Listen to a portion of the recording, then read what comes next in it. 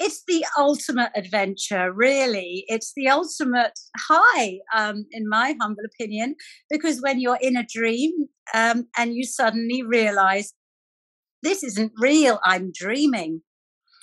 And then literally anything is possible, because in the dreaming state, you can be or do anything. You can, fly to space, you can meet celebrities, you can do whatever you want. And it's a really thrilling experience. And I would love more people to experience it, because once you do, you want to do it again and again and again, because you want to role play in there. You want to experience things that simply you couldn't do in your waking life, because either it's not safe, or it would hurt other people, or it's just impossible. But in the dreaming state, you can be or do anything, and the confidence boost you get from that.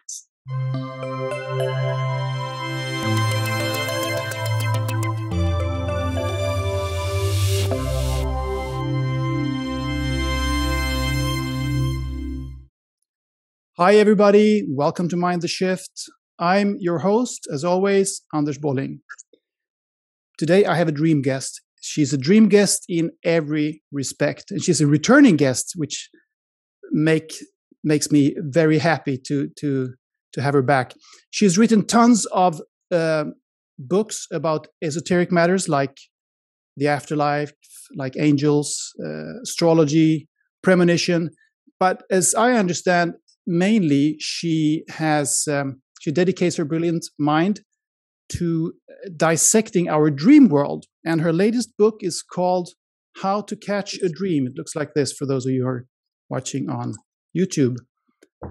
Welcome back, Theresa Cheung. Hello, this is like a recurring dream, isn't it? It is, I know, and we had so many technical glitches before we managed to record this, so it's really like a dream, the whole thing. Yeah, I'm sorry, I'm not in my normal location where I record videos, so I'm really sorry. I wasn't quite sure how the internet would hold, but fingers crossed that spirit is with us and we can talk to you, because I'm that introduction was delightful. I particularly enjoyed the brilliant mind bit. So, well, it's true. And this book, How to Catch a Dream, I think it was in the works the last time we spoke about a year ago. And for those of you who didn't listen to that episode, it's episode number 55. It's from April in 2021. You were writing on this book, weren't you, back then? I was, and that episode must watch, everyone. It's like part one. This is part two. But yes, it was in the works. I was filled with ideas and researching and writing it. I absolutely adored writing it, and I really hope it helps people have more vivid dreams. First of all, better dream recall, and then to potentially become lucid in them, and that means knowing you're dreaming when you're dreaming. Yes, let's talk more about that, of course. And I should say that we don't have very much time today, so hopefully we will be able to delve into all these myriad questions that arise around this this issue about dreaming and the dream world. But back then, when we spoke mainly about time and premonition. It was about around your book, The Premonition Code, which you wrote together with Julia Mossbridge. I think she's a cognitive psychologist or something like that. Neuroscientist. Neuroscientist. Okay, sorry. That's a brilliant mind. Yeah. That is a brilliant mind also. But we covered a lot of ground, of course. So we also delved into the realm of dreams, of course. So we will repeat ourselves today. But then again, I mean, life is a spiral, so it always repeats itself, but hopefully on a higher level each time. So we'll see if we spiral upwards or downwards today. So you told me in that conversation that you don't really like to write or speak for people who already are convinced that there is a non-physical world out there, but that you, on the contrary, love to convey this information to people who would initially laugh at it. So how pertinent then to write about dreams? Because I mean, even the most hardcore materialist couldn't deny that they're dreaming. We all have dreams. So, Theresa, how important is it to dream? Well, research shows that it's emotionally, psychologically, and even physically healthy to have vivid dream recall. It's a sign of holistic well-being, and there's plenty of research to show that now. And I'm really glad that research is out there, for all the naysayers who say dreams are nonsense, trivial, waste of time, don't waste your time on it, that it's really good for you. So if you are unconvinced and think, the non-physical world is all just airy fairy woo woo, just remember you dream, and that's a whole world of mystery there. And science and sleep and dream experts are now the overwhelming consensus. I'm glad to say it's taken a while to get there, because 20 years ago, it wasn't like that. Dreams are nonsense. It's unseen, irrelevant. But now a lot of attention is being paid to dreams, the power of the mind when we're asleep, what happens in the mind, and why on earth we get these incredible stories and dialogues and feelings and ideas, a bit like a Netflix series that runs in our mind night after night. And, there's a lot of research into it now, partly because of the lockdown dream phenomenon, when everybody was reporting much more vivid dreams than ever before. There was an obvious reason for that we got more sleep and our mornings were more leisurely. And, early morning tends to be the time when we have more REM, rapid eye movement stage of sleep. So, of course, we're going to have more vivid dream recall. But people really fell in love with their dreams during the lockdown, maybe because there was nothing else to do. Well, they still had Netflix, but then you had the internet Netflix as well. So you had your own inner Netflix, which is and people began to see, that what I've written about for decades, I've been beating this dream drum for decades, that the dreams have something important to tell you about yourself, who you are, and what you need to do in your waking life to evolve. That so dreams are messy. Sorry, would you say that the dream is when we're dreaming, the dreams are still a valid part of consciousness? It's just as the waking consciousness, as valid as the waking consciousness. For me, the reason I'm concentrating a lot of my research and writing and speaking and interviewing about it right now, dreams, is because it, as you say, it's what people immediately understand. You don't need to talk about metaphysics or spirituality or anything. It's such a great entry point. So that's why I focused my energy on it. As you know, I write about all topics, mind, body, and soul. But it's dreams that right now that is capturing people's imagination. And I'm loving that. I'm just going with it, because dreams for me are the portal. They're the door. They're the opening to an awareness of yourself, or the part of you that is invisible and unseen, unconscious and, expansive and infinite, and knows past, present and future, and sees beyond the material. It is the entry point for an understanding of ourselves being spiritual beings having a human experience, rather than human beings having a spiritual insights. So that's why I absolutely am going for it with dreams at the moment. Not because it's all I write about, because I write about so much, but because it's just what people get at the moment. And but you have written a lot of books about dreams even before. Yeah, I certainly have. And the interest continues. It's just incredible. I'm being invited onto so many things to talk about dreams. And you get supermodels like Bella Hadid posted my dream dictionary on to her 46 million followers. Things like that would never have happened 20, 30 years ago.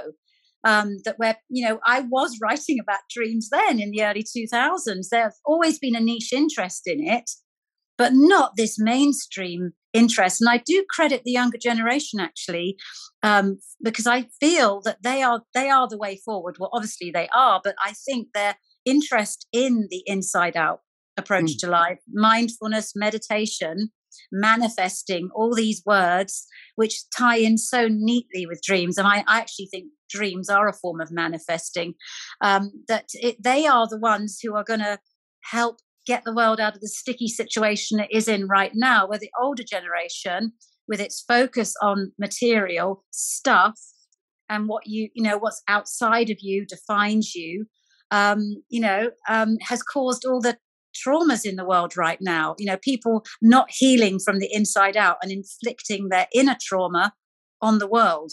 That's what we're seeing now in situations like Ukraine and stuff. Putin is tortured inside. And that inner pain is being inflicted on the world. And we see that time and time again, that people are trying to change the world without changing themselves first. Yeah. And That's the reason you've got to work on, please don't change the world, change yourself first. And if more well, people it depends on that, how you interpret your dreams, I guess. I mean, I guess people like Putin and other dictators, they also have dreams, but they but interpret them in a different way, perhaps. yeah, I mean, this is probably not the podcast to talk about it, but I find this fascinating because, they're human beings too. Why would you inflict such pain and suffering? And frequently it happens because within them, there's no sense of soul or inner self or inner calm. And it's inflicted on the outside world. And you see that time and time again. We see that with celebrities, warring against each other or, having addictions and everything. It's all people who have failed to pay attention to their inner world and to work on their inner well-being and to realize that until you feel content from the inside out, nothing you do in the world will matter. I mean, you see it right now with Amber Heard and Johnny Depp. Look at these people. They're beautiful. They have money, popularity, the most exciting. I mean, being in these movies, how exciting is that? They have everything we think we want for a charmed life. And yet, because the inner trauma, the inner pain, the inner work hasn't been done, they haven't paid attention to their dreams, the messages from their intuition. What a mess. So I really, in a way, I'm glad it's happening. It's playing out in the world, especially with the celebrities at the moment, like with Amber Heard and Johnny Depp. You can actually see everything you're striving for: massive popularity, charisma, exciting career, beautiful cheekbones, money, fame, everything that we think defines a successful life.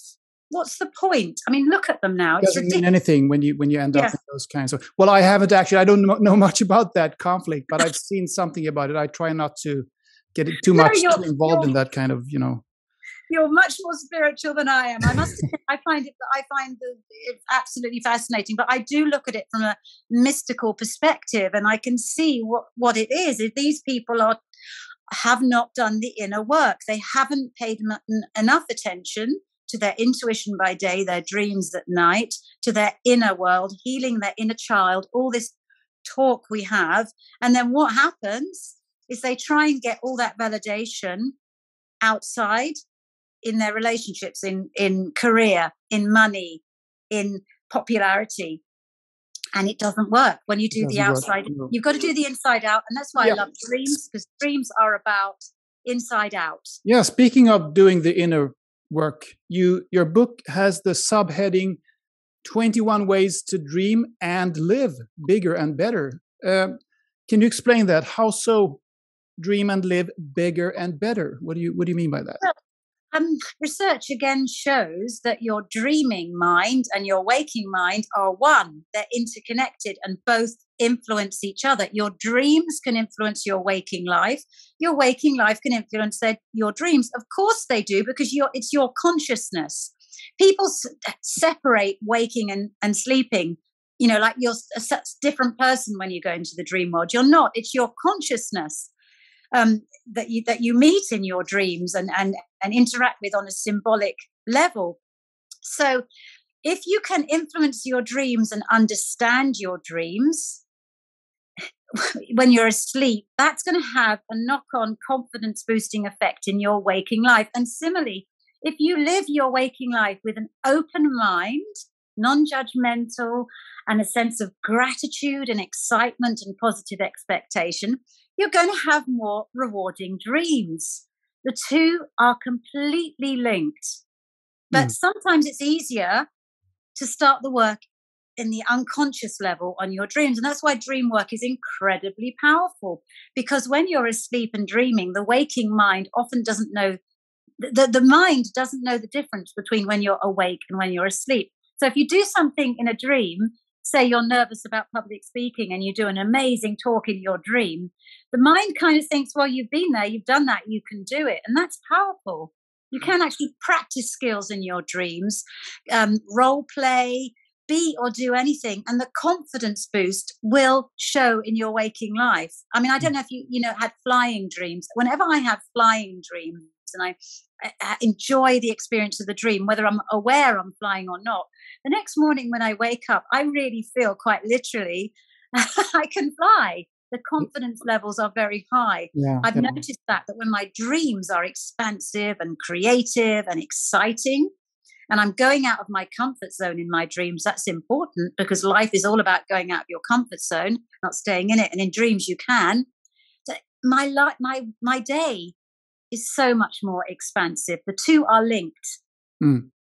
Yeah, your book is actually very hands-on. It's a guidebook, more or less, really, and it's pretty concrete, and it's and you stick to established psychology and neuroscience and things like that. But I know you towards the end you touch upon these very big, deep, quote unquote, issues, which I'd love to touch on also here. But firstly, you recommend, for instance, 21 ways is actually 21 steps to reaching the point where you can actually have lucid dreams. And we will talk more about what lucid dreams is. But you recommend people from the start, for instance, to read more novels, to watch movies, and even play computer games. Is that to kind of lubricate imagination, or what is it? If you want to have vivid dreams, you need to give your brain nutrients. You need to give your brain symbols that it can use to speak to you, because your dreaming mind speaks to you in the language of symbols. If during the day you're not, using your imagination, thinking creatively, thinking in terms of symbols. And the reason I suggest novels and games is because they often speak in a symbolic language. If you go back to your literature classes at school, when you studied poetry and novels, it was all about the hidden meaning beneath the surface. Like, the author's use of metaphor, of imagery, of symbolism, of puns, of figurative language. You need to sort of start thinking like that again, because we used to, in ancient times, ancient man was very good at thinking symbolically. But sadly, over time, with science and technology, we've got very much on the surface. We think of it's a black and white meaning, but we need to go to that way of thinking where there's hidden meanings beneath the surface of things. And novel reading, gaming, watching fantastic movies, visiting an art gallery, reading poetry can ignite that dreaming language, the language that you need to learn how your dreams talk to you. They talk to you in that visionary, artistic, fantastical, symbolic way. So first of all, you need to activate that again and just do it in your waking life more. It's very rewarding. It's fun as well. There's a reason why millions and millions fall in love with games like Skyrim or movie franchise like Harry Potter. It's the symbolism. It's the deeper meaning. We don't just watch Harry Potter for a story. We watch Harry Potter because you see Harry Potter meeting his shadow in Voldemort and understanding that death ends a life, not a relationship, because at the end he meets all the people that he's loved and lost in spirit. That's what we watch it for. Yeah. These great movies, but we don't realize that at the time. And the more you sort of practice alternate realities and symbolic ways of approaching life in your waking life, the more vivid and revealing and insightful your dreams are going to be. Your dreaming mind wants to talk to you every single night. It has so much to say. So wonderful, Theresa. What can you? Let's just go into this. The theme of this book, or the end of this book, the point of it, so to speak. Lucid dreaming. Lucid dreaming. There's. I suppose there is what you call a scale from ordinary vivid dreams to lucid dreaming. But can you explain what a lucid dream is for those of the audience who don't really understand that? Well, it's the ultimate adventure, really. It's the ultimate high, in my humble opinion, because when you're in a dream and you suddenly realize this isn't real, I'm dreaming. And then literally anything is possible, because in the dreaming state, you can be or do anything. You can, fly to space. You can meet celebrities. You can do whatever you want. And it's a really thrilling experience. And I would love more people to experience it, because once you do, you want to do it again and again and again, because you want to role play. in there. You want to experience things that simply you couldn't do in your waking life because either it's not safe or it would hurt other people or it's just impossible. But in the dreaming state, you can be or do anything. And the confidence boost you get from that. And also so you can kind of test things in the dream first, yes, and then you can do anything. Just think about, there are no limits. The only thing missing in a dream state is logic and reason. And when that's suspended, anything's possible. So go for it. And just also get in touch with the part of you that's so expansive and infinitely creative. And I believe that's the part of you that is your soul, that likely survives bodily death. Get in touch with that part. And then when you return to your waking life, you come back almost like people come back from near-death experiences with an idea that I am more than this body. So it's that powerful, you mean, to have a lucid dream? Yeah, it is that powerful because you know that you are more than this material form, that there's a part of you that is expansive, infinite, timeless, immortal, and there's a part of you. I mean, I can't offer proof because I haven't died and gone to heaven myself, but I believe it's the part of you that survives bodily death. And you're meeting that in a lucid dream. Well, the door to that, anyway, I think that it's even more will be revealed to us. But I think that a lucid dream is a door, an opening to that, to our consciousness, to the part of us that, science is trying to understand. I'm trying. Do we have to train to be able to have lucid dreams, or can it happen spontaneously? Well, there are people who believe that you can train to lucid dream, and there are certain techniques that you can go on courses for, and they're very draining actually because they involve being woken up repeatedly during the night. Now, these techniques can result in lucid dreams, and they're actually being used to heal trauma in veterans, using lucid dreaming techniques to heal, to heal past traumatic stress disorder. And I think that's a really beautiful thing to do. There's studies at the moment showing that the lucid dreaming techniques where veterans can revisit scenes of trauma and bring healing to it in the lucid dreaming state is very, very powerful. That's very exciting research that, you can use the lucid dreaming potential to heal inner pain. But I wouldn't recommend those techniques because they disrupt the sacred power of sleep. I think sleep is sacred, and anything that's going to wake you up in the night is not good for your health and well-being. So I'm very much in this book championing the let it happen naturally. Don't try to force it with these complicated techniques because that will cause stress. And whenever you bring stress into it or try to force something, I don't feel that that's the right way.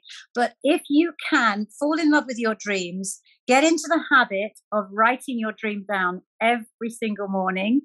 Do all the things during the day that can increase the likelihood of clear dream recall. Sooner or later, you are going to have a lucid dream. Because it makes sense. If you aren't recalling your dreams regularly, how on earth do you think you can have a lucid dream? The first, most important step is to, a lot of us do forget our dreams. And there are reasons for that, which I outline in the book, is to get into a regular habit of keeping a dream journal and just enjoying dreaming, not necessarily with any sense of expectation, but enjoying it as a kind of introduction to your intuition and the part of you that has a lot to say and a lot to comment on and wants to give you messages about how you can move forward in your waking life, because that's the majority of dreams want to do that. They want to give you information that can help you with particular challenges you may be facing. But you need to understand how your dreams speak to you. Again, the book talks about that. Yeah. So just carry on dreaming, really, is what I'm saying. And don't force it. And then the lucid dreams, trust me, they will come. I dream a lot, and I almost every morning when I wake up, I remember my dreams, but the latest dreams, or at least I have a sense of having been somewhere in some other alternative state of mind. But I can't say that I have had a dream that was, unequivocally lucid. But maybe there are some in between states, because I often or many times have had dreams where I, at some stage, at some point, realize that something very strange and also perhaps spooky that is about to occur isn't going to be that dangerous. I mean, I mean, it's spooky and it's eerie when I approach it or when it begins happening. But then some part of me or part of my dream character realizes that, wait a minute, this is not going to be dangerous. But it's not that I'm saying to myself, this is a dream. I had this yesterday, actually. I woke up and realized that I had dreamt that me and a couple of friends were trying to open a box of some kind. I don't have to go into the details, but the box was full of dirt, and we had to get rid of a lot of that dirt. And when we'd done that in different ways, there was a mummy in there, a dead body, and that was a bit spooky. And then this mummy opened its eyes and got up and started walking. And initially I got scared in the dream, but then I realized, hey, wait a minute, this isn't going to be scary. This is just not. This is not. I mean, is that some kind of a precursor or an in between state between a vivid dream and a lucid dream? That is lucidity. You are lucid and you don't know it. Is it? You are lucid. Of course it is. Anytime you have an awareness that this is a dream, you are on the edges of lucidity. And you need to develop that, because I need to foster that in a way. Because what you could have done then in the dream is talk to the mummy and say, "Why are you here? What message have you got for me?" Yes, and the mummy would have told you. You could have had a conversation with it. You see, it's limiting yourself, but we do that in our waking life all the time. That we put down limits. Oh, this isn't going to work. This doesn't make sense, or I'm frightened of that, or I'm no good. This is what we do. And basically, if you can do that in the dream state first, if you can sort of like remove the limitation of why can't I speak to the mummy I've created in my own unconscious, after all, that mummy belongs to you. You are the creator and director of it. You made the dream. So you are in charge of it, and you can take ownership of that mummy in your dream. When you can do that in your dream, you will do that in all other areas of your waking life too. Because the dream is like, if you can dream it, you can do it. I mean, it sounds a cliche. It is true. So next time I meet a mummy, I'm not going to be scared. I know I can just talk to them. Talk to them. Say, why are you here? What have you got to say? And most of the time, these frightening images and figures in our dreams, they want our attention. They have got that mummy wants to tell you something. It doesn't want you to be scared. It doesn't want you to put it on a pedestal. It doesn't want you to go, oh, this is so mystical. It wants to just interact with you. Sometimes they want a hug. These monsters in our dreams, they just want a hug. They just want to say, you are a part of me. There's night and day within all of us. They just want your acknowledgement. They want the God that created them, the dream God, which is you, to love them for all their sins. That's what they want. Yeah, I remember when I was younger, I had this dream that I was falling and I died every time. And then all of a sudden, I think I was a teenager or something. And then one night, I realized in the dream, just much like this thing with the mummy, that wait a minute, I've been through this before. I'm not going to die. And then I stopped having that dream. But maybe I should have stayed there and continued realizing that I was dreaming, and then I could fly. Then I would have been able to fly. But I just woke up, I guess, and then stopped having that dream. Yeah, our falling dreams are often a sign that some big change is about to occur, some big shift as well. It's kind of your dreaming mind. I do think there's precognitive elements in dreams too. Of course, I would with the premonition code, that it's some kind of warning. There's a big shift coming. Forgive the pun. Yeah. So that was a precursor to my podcast. Yeah. So we often, I mean, this was the example that I gave here was with a mummy, but most of the time in the dreams we meet friends and family members. Yes. Isn't that true? Yeah. So and as far as I understand from reading your book and from hearing it from other places also and other sources, these characters are aspects of ourselves, which is logical because everything is happening within one mind. So they're aspects of us. So if I'm lucid in a dream and I meet friends or family members and I interact with them, how does that work? I mean, if they are aspects of me, how do they can I speak to them? Can I ask them questions that I would in my waking life, or is it like I'm talking to myself, or how should I interpret that? I mean, this is the Jungian approach really to dream interpretation. We're talking about that everything in your dream is like the royal road to the unconscious. It's all archetypal aspects of who you are from the inside out. And of course, if you, all the people in your dream, if you approach your dream interpretation in that way, and I do favor the Jungian approach in all my dream interpretation, deeply psychological. I mean, there are many schools of dream interpretation, and I kind of pick what I like from all of them. But, you know, the Jungian one is the one that I find the most clarity with. And this is that you are everything, not just the people, but also the landscape, the objects, the sounds, the colors, the feelings are aspects of your inner world, dramatized, as it were, symbolically. Right? It's like, you know, it's like if you were a painting, you're stepping into a painting of you. And yes, of course, you should talk to them, because there are aspects of you that you haven't acknowledged, that you don't fully understand yet, or that you need to discover within yourself, because they can offer the way forward. They're all aspects of you crying out for more understanding, more development. And that's what's so exciting about the people in our dreams. And again, we just go to bed every night, you know, and we have a dream. We wake up in the morning and say, oh, I dreamt I was at a party last night and I met my departed uncle, whatever. There's so much in there. If only people would just take time to reflect, write down that dream. And then later in the day, I don't recommend dream decoding in the morning. It's the worst time to do it. You need to get on with your day. Do it before you go to bed, because that's also good. If you dream decode before you go to bed, you set the intention to dream unconsciously anyway, because you're pondering dreamings, and what you think on before you go to bed increases the likelihood of more dreams. Reflect on them at night, brainstorm around them, and see what messages come. You know, what was your departed uncle, for example? What personality traits did he have that you recognize in yourself, or that you could benefit on? You know, the other people in your dreams, what do they represent? Who are they to you? Remember, it's not them. Yeah, but this is the intriguing part of this is, I mean, there are many intriguing parts, but one is that we so often meet in our dreams people or characters in the dreams that look like, or we interpret as our friends and family members, close people that are close to us.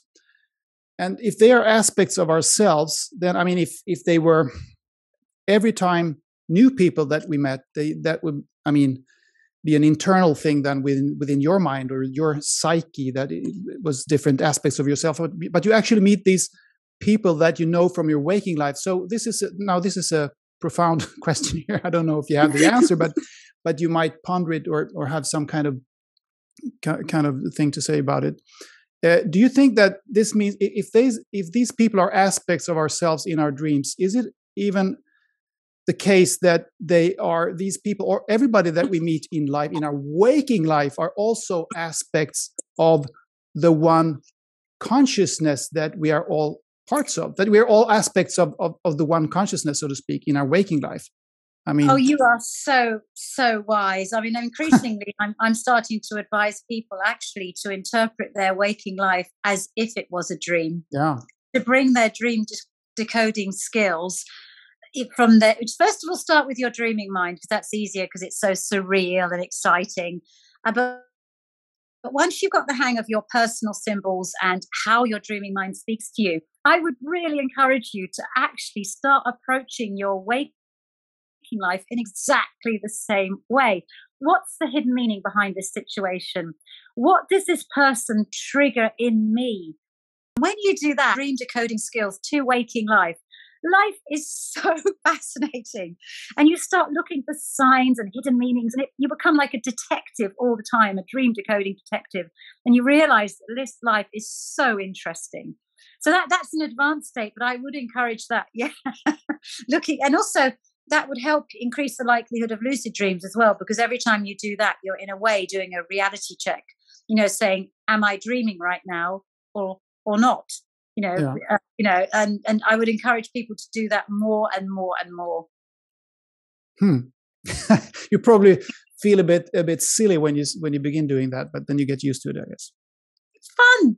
It's fun, and that's the trouble with spirituality. I think a lot of spirituality is torturous and serious and heavy, and there's not enough fun in it, and I think approaching life in that way brings much more fun, a much needed dose of fun. Wonderful. You take yourself less seriously, and dreams also offer you an opportunity to get over yourself, because a lot of us do take ourselves way too seriously.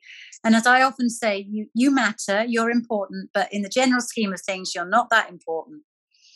No, you're not that important, but you're also a part of all there is, in a way. So I mean, we're all important, and we're not important at the same time. I mean, exactly. It's about embracing opposites. Exactly. Dreams help you to embrace and understand opposites, and that's what life is. Life is complicated. Life, sometimes there are no answers, there are no solutions, and I think sometimes in spiritual growth we look for what's the answer, definitive approach here. And what I think as I get older, I don't know if this is a sign of age, is that you become more and more comfortable with questions, not knowing, and that state of you can kind of rest in that state, really. It makes life very much more interesting when you don't know everything. It would be terrible if you knew everything. I mean, in this world, at least on this planet, in this three-dimensional world, it would probably be torturous to know everything. But on some, we wouldn't learn if we knew everything. It's like you wouldn't learn, you wouldn't grow, you wouldn't evolve. And we're here to evolve. That's what we're here to. We are here to evolve and learn the lessons of this material world. And some of them are very painful, but I've come to the conclusion that when you're going through painful times, it's because it's a sign that you are ready to evolve. It's like a boiling kettle, just before the kettle boils, the noise and the steam is at the loudest. And that's what personal pain sometimes is. It is a sign you are ready for the reset. You are ready for your spirit to upgrade now, right? It's a interesting analogy. Yeah, to try and see personal pain and trauma, which, is regrettable, but happens. It's a part of life.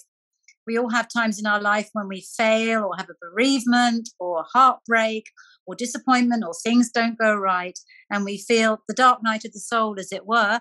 That is a clear sign, a very positive sign, that your spirit wants to get you back in alignment with the wonderful life you should be living and the sense of inner peace you should be having. And it's telling you, your soul needs to upgrade to integrate this experience and to learn from it, right? Yeah. I mean, what we ultimately want to get to is the state where nothing phases us, because we realize we are a soul having a human experience. And that's very hard because we're in the human body. But, it's like that famous Kipling poem, treat triumph and disaster, those imposters just the same. I mean, again, great spiritual wisdom in a poem. And in a way, that's what the journey of our lives is, that we care and we have empathy and compassion, but what happens to us in the external world does not faze us. I agree. Fantastic. I think we have a few minutes. It doesn't make us lose our center. We have a few minutes more before you need to go. Is that right? Yeah. Yes, I've got 5. Yeah, okay, so let's go back a little bit to the movie world. We talked last time about all these Hollywood blockbusters that are more spiritual and esoteric than many people realize. And we mentioned the film Inception, of course, which is crucial to dreaming. It is about lucid dreaming.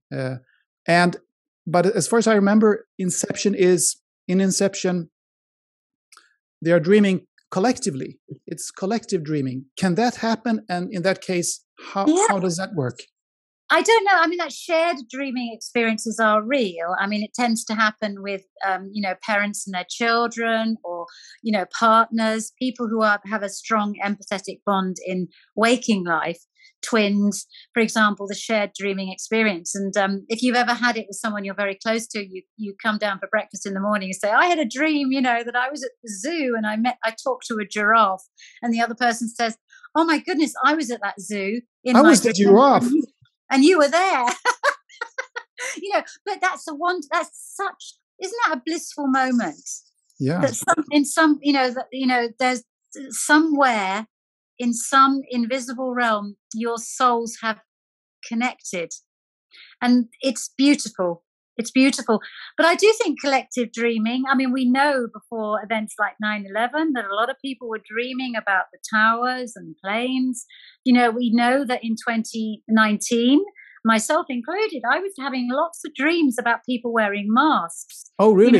Yeah, a lot of people were sending me dreams about wearing masks or, of stumbling and these kind of things. The thing is with dream work, you have to look at it in hindsight. And that's why a dream journal is we get too hung up on interpreting one dream. But you've got to understand, first of all, dreams talk to us constantly. And sometimes dreams comment on other dreams. Like a TV series you love, it runs. You need to watch all the episodes. And the only way to do that is to keep a dream journal. And I would recommend keeping a dream journal on one side of the page and your waking journal on the other side, because what you need to learn is to see how your dreaming mind is commenting on what is happening currently in your life. But you won't be able to do that unless you keep a record for at least 30 days, at least, because then you can look back and you'll see this kind of like commentator, this sort of mystical commentator on your waking reality. You will get it. And maybe you can find precognitive dreams also when you go back and read your journals, because that was my next question. Are there precognitive dreams, and are there dreams about what appears to be even past lives, and are they then lucid?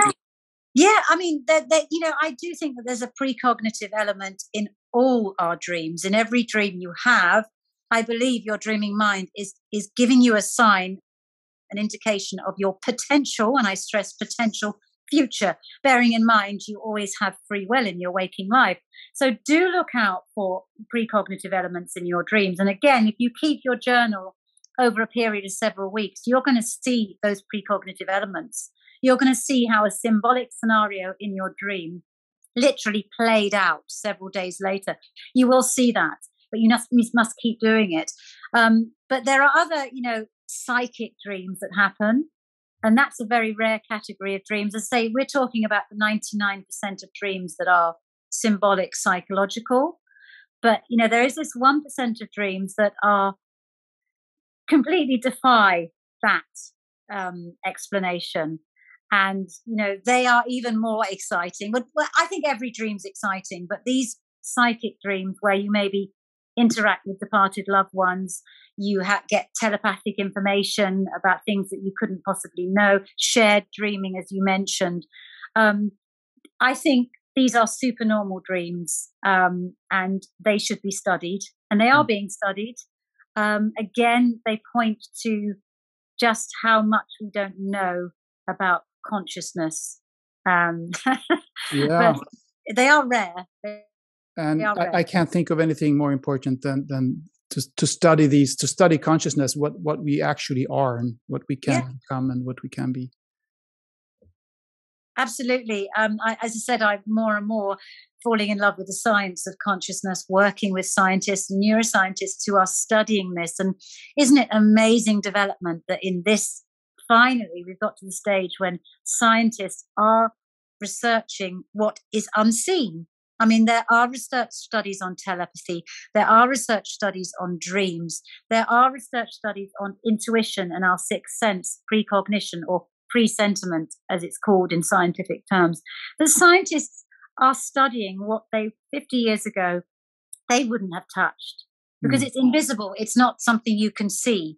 So they're doing all these studies on things we can't see, the power of the unseen, which at the end of the day, I think it's what's unseen in life that gives life its meaning. Yeah, it's wonderful that they're finally doing this. Theresa Cheung, it's a true delight to have you on the show. Let's do this again a year from now. Let's make it a series. Like a recurring dream or nightmare, depending on your perspective. Yeah, depending on how you find this. You're very prolific. You write books all the time. Will you drill deeper into the dream world, or do you have other projects? I'm at the moment. I'm working on a book on the inner psychic, the part of us that can potentially predict our future. So yes, I never stop. You never stop. We love it. just like consciousness. It's infinite. There's Theresa Cheung, but I'll probably still be writing them on the other side. They won't be able to stop me. That's great. Thank you, Theresa, and good luck with everything. Thank you so much, Anders.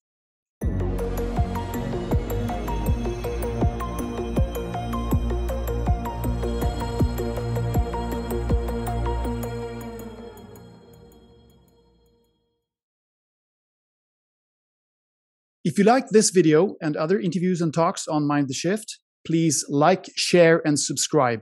I appreciate all the support. And you can follow Mind the Shift on Facebook and Instagram. And you can follow me, Anders Bolling, on all the main social media and also on medium.com. Thank you.